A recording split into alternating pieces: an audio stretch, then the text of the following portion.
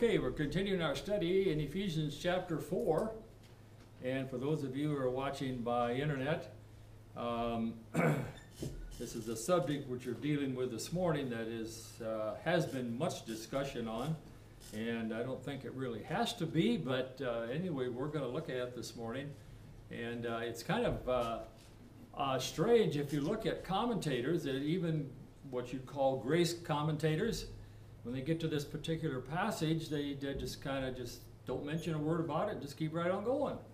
And so anyway, we need to know, we need to study the Word of God, and the answers, we want to know the answers from a certain verse or something, it's elsewhere in the Scriptures.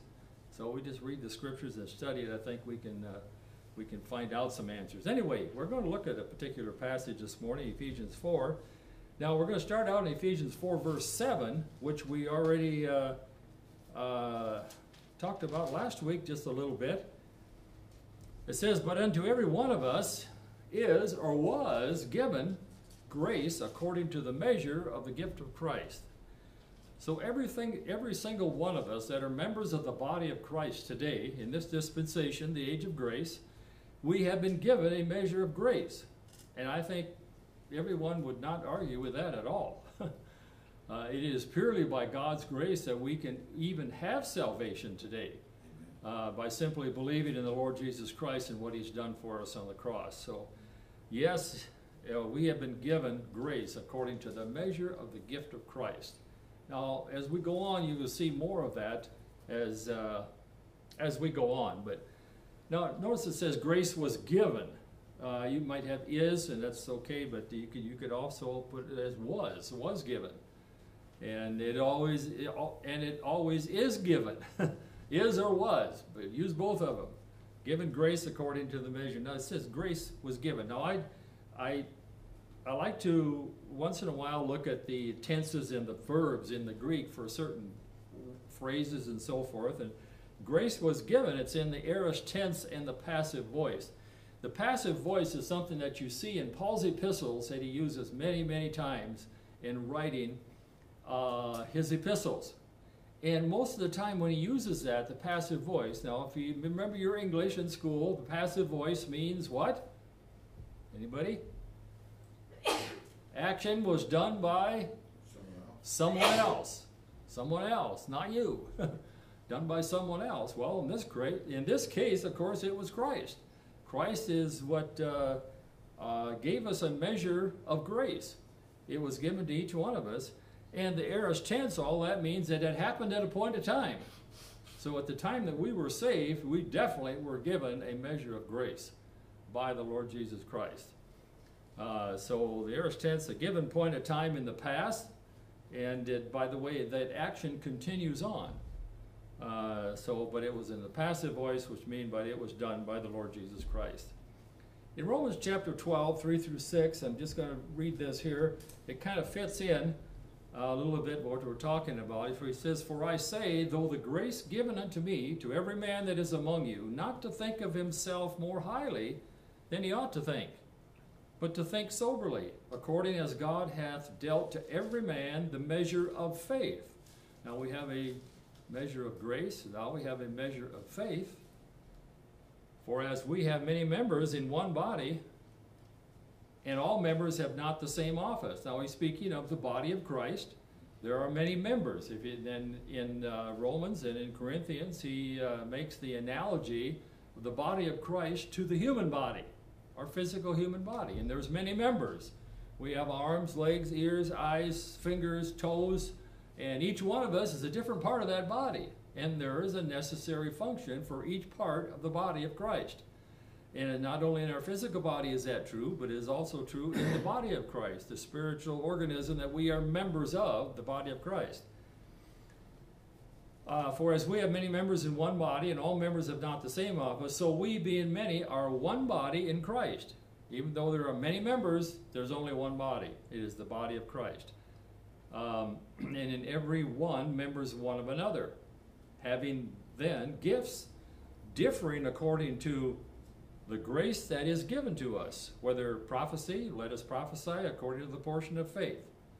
All right, now let's go back. Well, 1 Corinthians 12:7, it says, but the manifestation of the Spirit is given to every man to profit withal. So now we have a measure of grace, a measure of faith, and now we see a manifestation of the Spirit to each one of us. So it's several things that God has given to us as members of the body of Christ through the Lord Jesus Christ. Remember, everything that we have in God is because of the Lord Jesus Christ. There is no way to God of the universe other than through the Lord Jesus Christ. Okay, let's go on to Ephesians 4, verse 8 here. And it says, "Wherefore he saith, when he ascended up on high, he led captivity captive, and gave gifts unto men." It says, "Wherefore he saith, when he ascended up on high." Well, first of all, who's the he? The Lord Jesus Christ. Okay, when he ascended on high, he led captivity captive. And you could sum that up in an English term, maybe liberation. And that is a phrase that is really has been hard for many Bible teachers and preachers to look at and say, what in the world is he talking about? Led captivity captive. What is it but that also he had descended first in the lower parts of the earth? Lower parts really is, in the Greek, the abyss. Well, what is the abyss? Well, we're going to look at that. It says, "He that descended is the same also that ascended up far above all heavens, that he might fill all things." Well, what is that telling us? That's telling us that the Lord Jesus Christ, who ascended into the heavens, he also descended. Well, where did he descend to? Yes, he was buried, he was in the grave, but he went further than that. And he ascended first into the lower parts, the abyss of the earth. Well, if you study out the word abyss, where's that at? Yeah. Well, the closest we can tell in Scripture, it's in the center of the earth. The bottomless pit it is referred to. Okay, so now that brings up a lot of questions. The Lord Jesus Christ, he ascended into heaven. Okay, we don't have any problem with that. For Acts chapter 1 talks about his ascension into heaven. And also in Matthew it talks about he ascended unto the Father before he saw the 12 disciples after his resurrection. And but anyway, we won't go into that and all that detail. But so we know that he ascended, but it says also he descended first into the abyss, or the center of the earth. So we have to get some more information here. Now, as far as leading captivity captive, it's a liberation. Paul evidently is quoting, if you study it out, it's more than likely, but not absolutely. How can I put that? He's quoting from Psalm 68, verse 18, which David writes, and he says, concerning leading captivity captive. Well, why does David know something about captivity captive? Well, if you go back to Judges in the Old Testament, you know, captivity captive was not an unknown phrase that the Jewish people did not know about. They knew about leading captivity captive. Well, why is that? Because in Judges chapter 5, now I'm just going to have to summarize this here for you, but there was a time back in the Judges that certain Jewish people were held captive by the Canaanites in the middle of the country of Israel there, where the Canaanites dwelt. And so there were several Jewish people that were held captive there, or held against their will, by the Canaanites. Now, if you've been with us when we studied about the sons of God in Genesis 6 and the Nephilim and all this kind of stuff, and you understand and realize who the Canaanites are and why they were so wicked.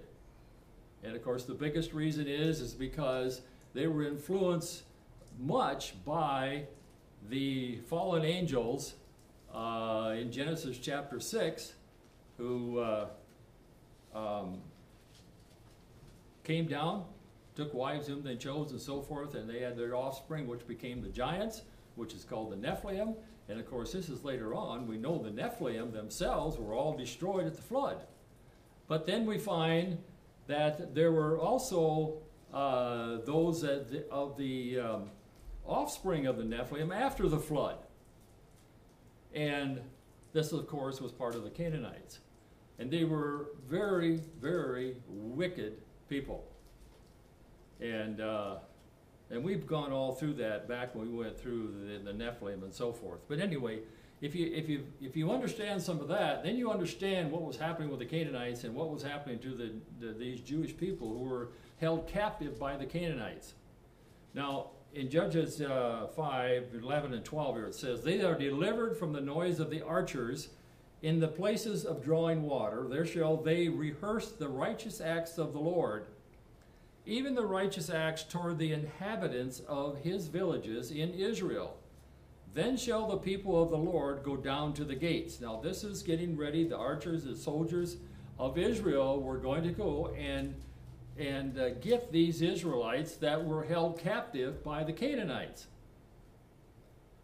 And it says, "Awake, awake, Deborah, awake, awake, utter a song, arise, Barak, and lead thy captivity captive, thou son of Abinom."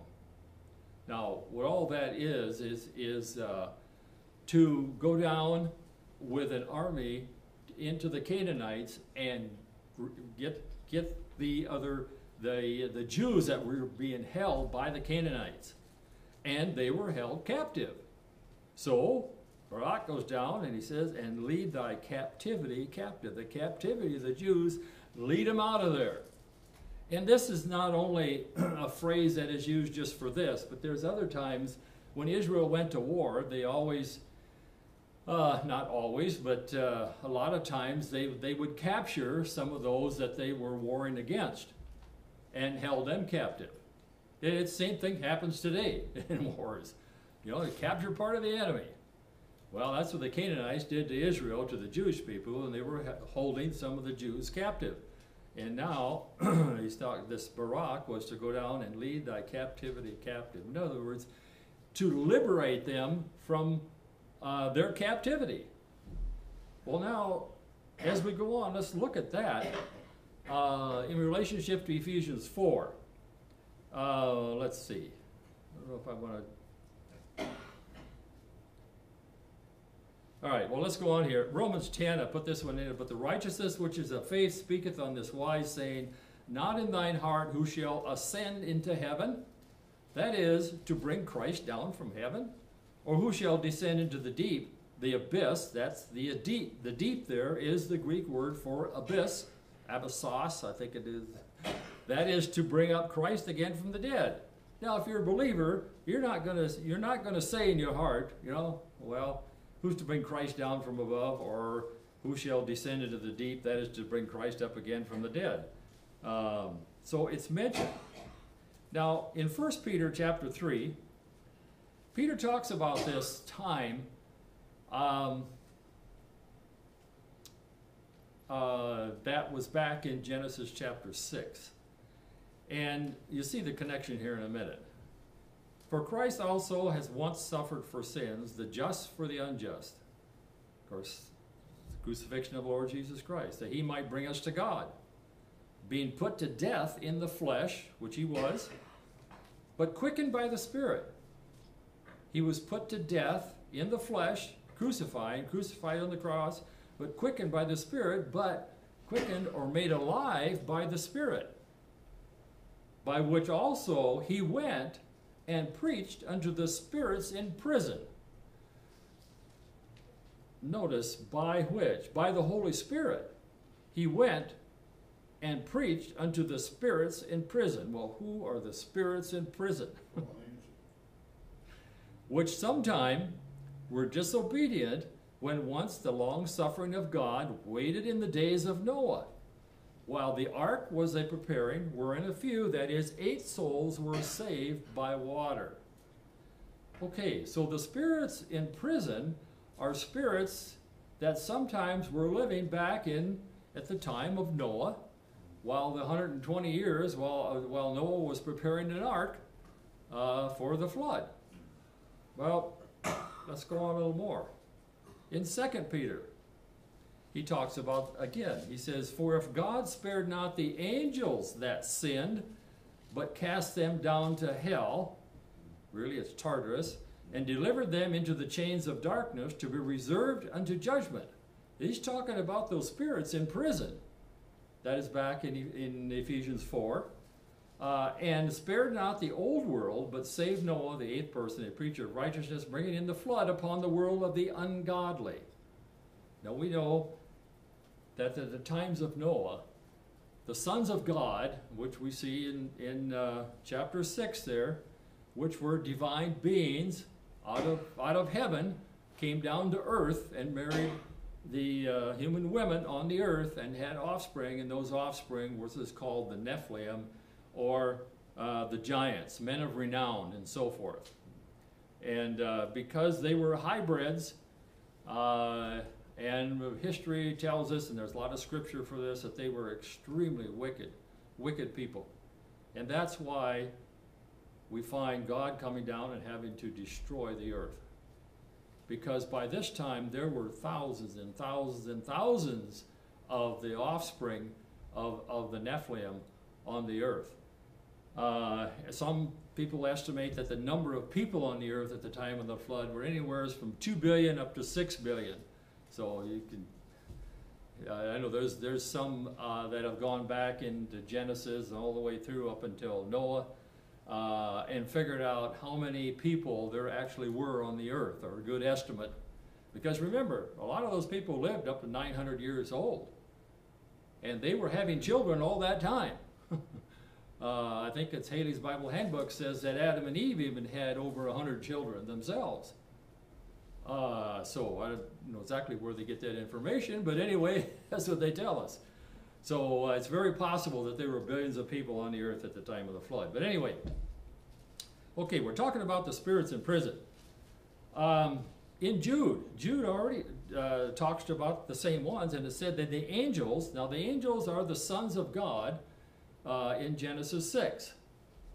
Now, you might say, well, how can you call them sons of God? Well, we don't have time to go into that, but there's many references that speak about the sons of God, that they are angels. There's no doubt about that. The angels which kept not their first estate, but left their own habitation, their heavenly habitation, and it came down. He hath reserved in everlasting chains under darkness, unto the judgment of the great day. Those are the spirits in prison. Those are the ones that came down, and according to the book of Enoch, if you read that at all, there were about 200 of them that came down to the earth at that particular time. And they are reserved in chains of darkness in the center of the earth and until the day of judgment. Well, the day of judgment, of course, is in the latter half of the tribulation period, and we will see that there is a connection between, we'll see it here in a minute, but there's a connection between those that are spirits in prison and those that are released onto the earth in the second half of the tribulation period. Revelation chapter 9 speaks of that. Okay, now we have to know a little bit about, I don't know why this is in white here, but anyway, the word hell. We have it in Matthew 6:18, and it comes from the Greek word Hades. If you study hell at all in the scriptures, you're going to come across the Greek word Hades. That's primarily the translation from Hades into hell in the New Testament, in the Greek. That's the Greek word, Hades. And really what all that means is the unseen world. Now in the Old Testament, well, I guess this is just the new here. Mark 9:34, we have the word hell also, and that comes from the Greek word Gehenna, unquenchable fire. And that Gehenna is a place, it's called the Valley of Hinnom in Jerusalem, just outside the city wall of Jerusalem, where they threw all the garbage. And there was a continuing burning of garbage all the time, and that's where we get the everlasting fire, the unquenchable fire. There was always a fire there, so they used that particular word, and that's for another word where we get translated into hell. There are actually about 7 different Greek words in the New Testament that are translated into our English hell. So it becomes very confusing if you really want to study it out, where the word hell is used. Now, get this in the black.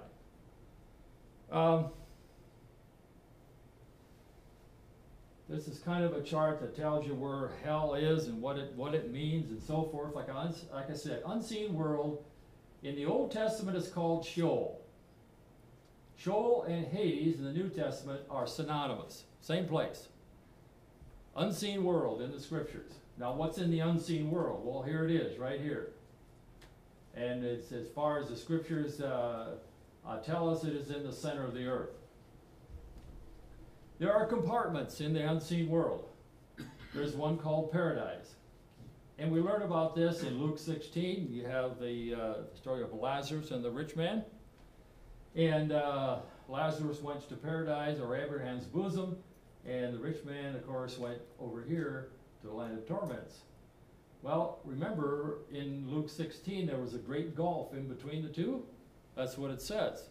And what did the rich man evidently could see Lazarus, or a rich man over here could see Lazarus over in Abraham's bosom, and what did he ask? Water. Yeah, bring me just a drop of water, a little bit of water. So that tells you a lot about what the place of torment is, and we're going to see back and forth? Well, possibly. But anyway, this is where we a lot of times refer to, when we think of hell, this is actually what we're really thinking of a lot of time in Scripture. We say the rich man was in hell. Well, he really wasn't in hell yet. The unsaved dead are in a place called the place of torments, which you see in Luke 16. But the unsaved, all throughout the Scriptures, will be resurrected at the end of the 1,000-year reign of Christ. We have the tribulation period after this age, the age of grace. After the rapture takes place, the tribulation period begins. For 7 years, we have the judgment of God, second coming of Christ. He comes back down, sets up his kingdom on the earth for 1,000 years. And that's exactly what the Jewish people were looking for, was their Messiah and their king to set up their kingdom, to set up the kingdom on the earth.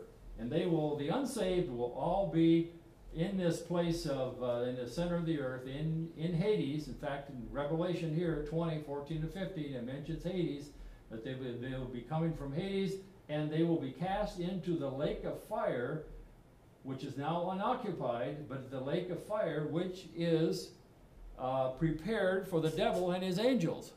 So we have the devil and the angels and all the unsaved will be cast into the lake of fire here in Revelation chapter 20 here, and some other references here for it. So that's just basically, we could spend a lot of time here. Now, notice this one here. Let's see. We read in Peter, 2 Peter 2:4, that these spirits in prison were cast down to hell. Well, the English word is hell, but the Greek word is Tartarus. Only one time is that word used in Scripture, and it's 2 Peter 2:4. That's it. One time. That's the only time that Greek word is used. And that is a place where we find that they are chained in darkness. These are the spirits in prison. The spirits in prison is referred to.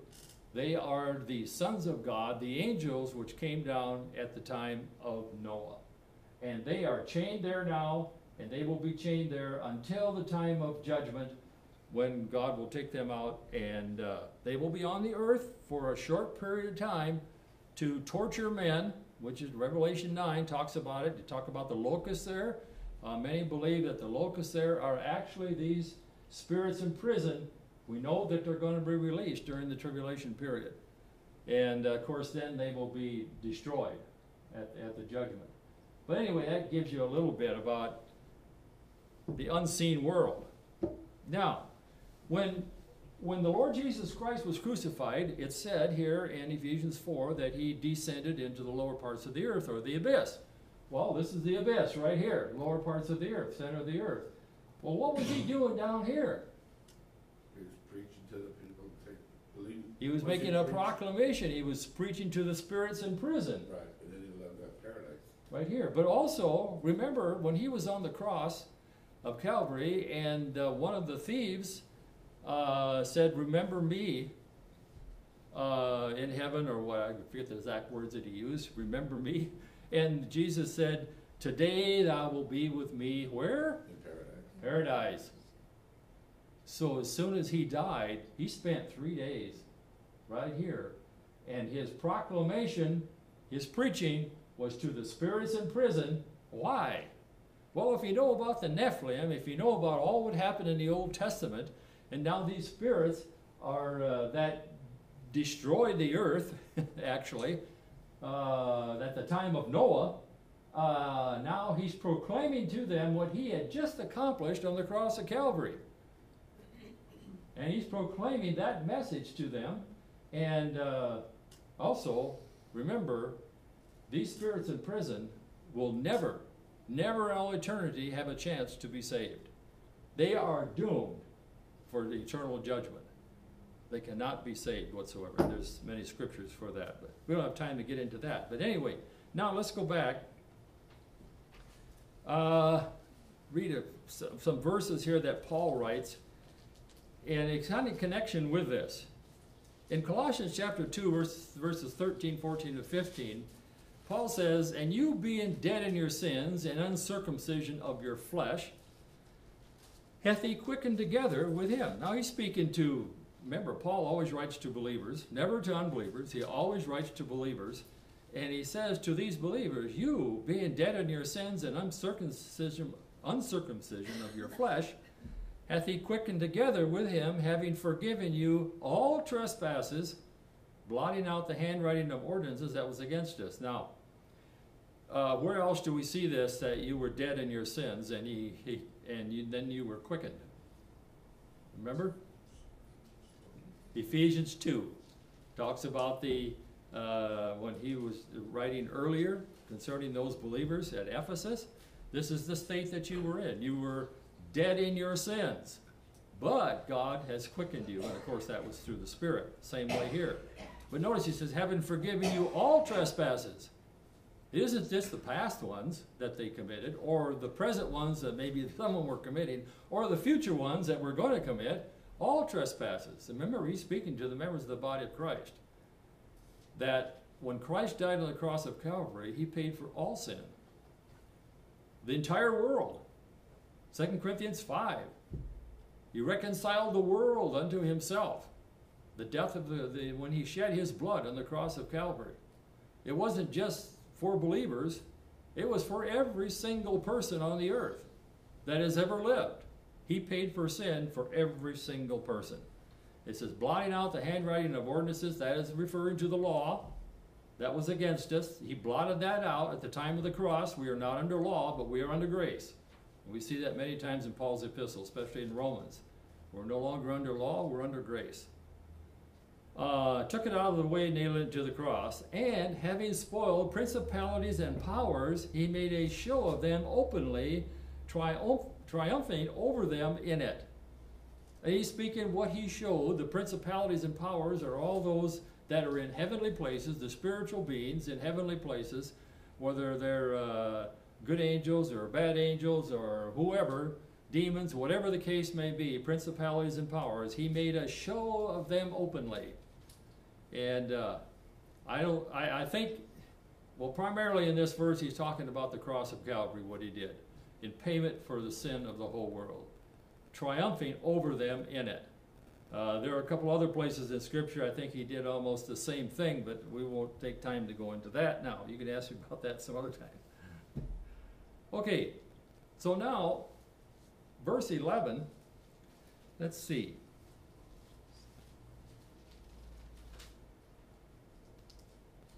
Okay, we'll go to verse 11, Ephesians 4:11.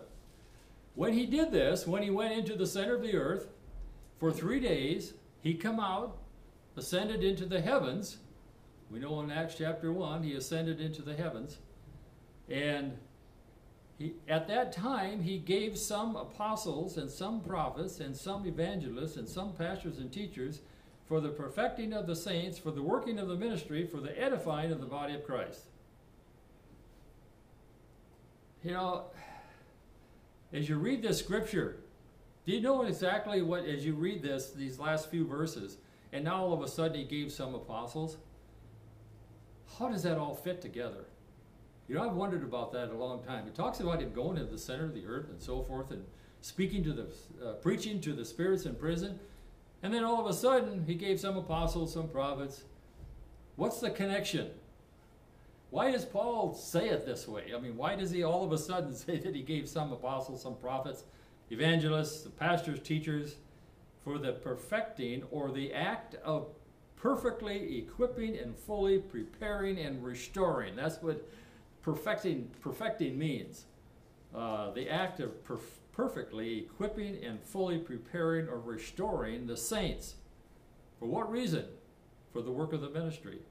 For the edifying or the building up of the body of Christ.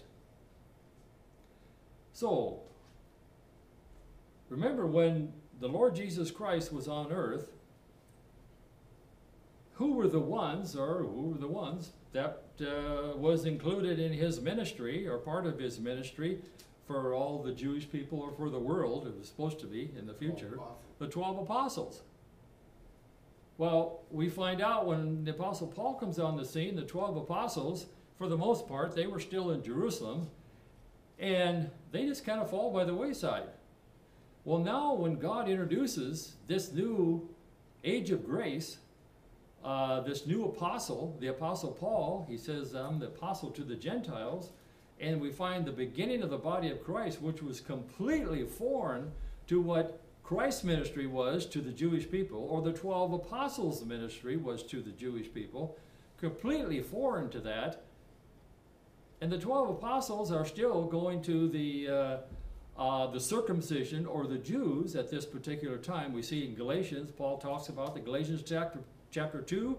Remember when the Apostle Paul was there and speaking to the 12 in Jerusalem. This was after he was saved, after he began his ministry. And they agreed. They shook right hands of fellowship.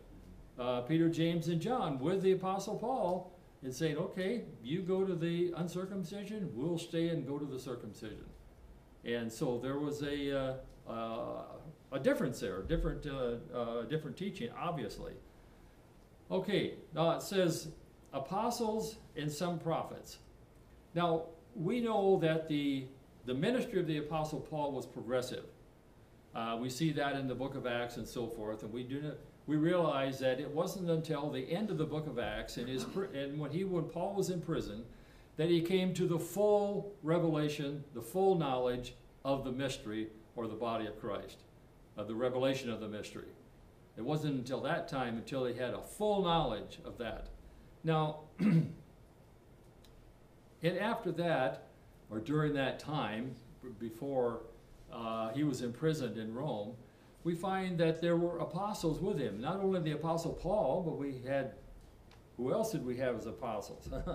We had Saul and Silas and Timothy, and there were several there that worked with the Apostle Paul, and they were called apostles. So there were apostles.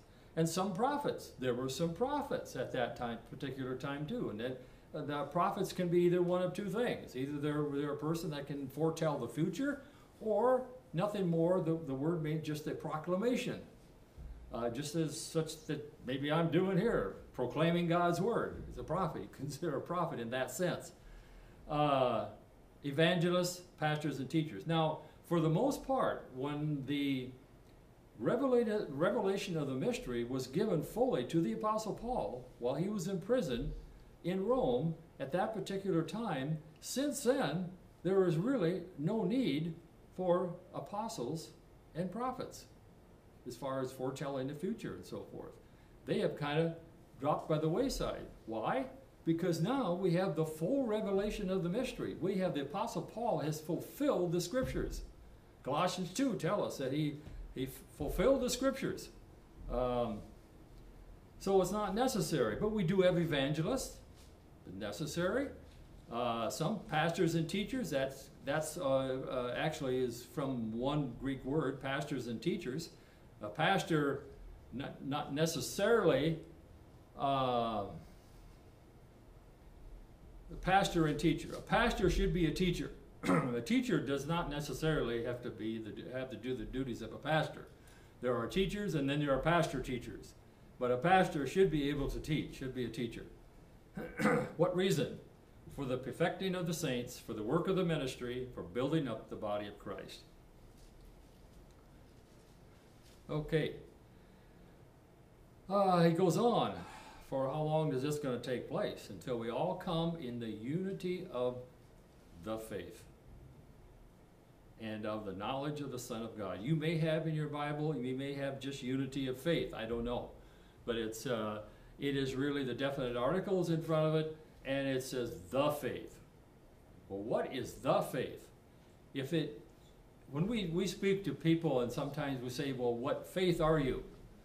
Of what faith you are. You know, are you Baptist, Presbyterian, whatever, German, Norwegian, whatever. I guess that wouldn't be a faith, but till we all come the unity of the faith, a definite article. What is the faith that the Apostle Paul refers to? Well, the faith is the gospel of the grace of God according to the revelation of the mystery. Romans 16:25.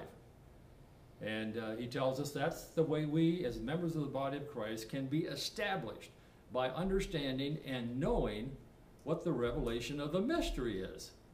And that is the gospel of the grace of God. That's how the Apostle Paul presents the Lord Jesus as according to the revelation of the mystery. And we don't have time to get into all what the mystery is now. But anyway, let's go on in this verse. It's unto a perfect man, unto the measure, the stature of the fullness of Christ. It says, well, I skipped the end of the knowledge of the Son of God. The knowledge, that's an interesting word in Scripture. Apostle Paul uses it many times. You have basically two Greek words for knowledge in Scripture, gnosis and epignosis. And this particular one, again, the Apostle Paul uses for knowledge here, is epignosis. Well, gnosis just means knowledge, okay? But if you put epi, the prefix epi in front of it, then it means a clear and exact full knowledge of whatever you're talking about. So that's what he's talking about. That's the desire of the Apostle Paul for members of the body of Christ, that we come into the unity of the faith, the gospel of the grace of God, and of the knowledge, the full and exact knowledge of the Son of God, which results unto a perfect man, unto the measure of the stature of the fullness of Christ. Perfect, complete, full, wanting nothing else.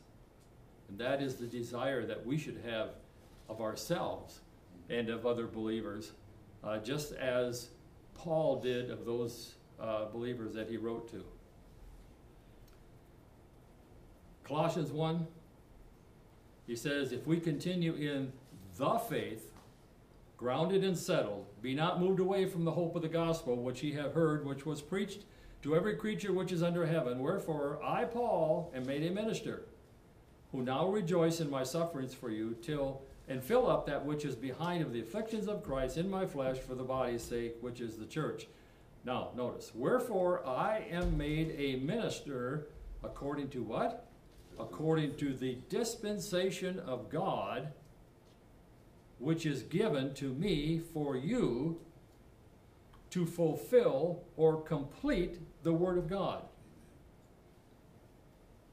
God, through the Lord Jesus Christ, gave the Apostle Paul this faith, the gospel of the grace of God, to fill up, according to the dispensation of God, which is given to me, was given to him by God for those believers as well as us, members of the body of Christ, to complete the Word of God, to fulfill, or it really means to complete the Word of God. Now, what completed the Word of God? Notice the remainder of this verse 26 here. It says, even the mystery, even is in italics, which the translators added for us to better understand. And here I would think we'd better understand it if they just left it out. Because if you read that right, it says, according to the dispensation of God which is given to me for you to fulfill or complete the word of God, the mystery which hath been hid from ages and from generations, but now is manifest to his saints. So it is the revelation of a mystery given to the Apostle Paul is what completes the word of God. And we could have a whole sermon just on that. How in the world did that alone complete the word of God? Because we know there were other writers after the Apostle Paul, right? That wrote Revelation, 1st, 2nd, 3rd of John, James, Peter, and so forth. All come afterwards. But they were further revelation of what was talked about earlier in the Old Testament and in the Gospels. But this here is a secret. It was never before made known until God gives it to the Apostle Paul. Okay, just look at the dispensational time period again, and maybe you can help to understand this, but you're going to get tired of seeing this, but I've got to put it up there again. You always remember by repetition, right? So we're going to repeat it. Notice the biblical timeline. Starts with Adam, all the way back here. It goes all the way through the scriptures, and we have, this is where the 12 apostles were right here. Then they were looking forward. We had the ascension of Christ right there in the first part of Acts. And what were they looking forward to? They were looking forward to this kingdom, knowing that they had to go through this tribulation. In fact, Peter, at Pentecost, in the first part of Acts, when they were speaking in tongues and so forth in the first part of Acts at Pentecost, some of them were saying, hey, these people are drunk. They don't know what they're doing.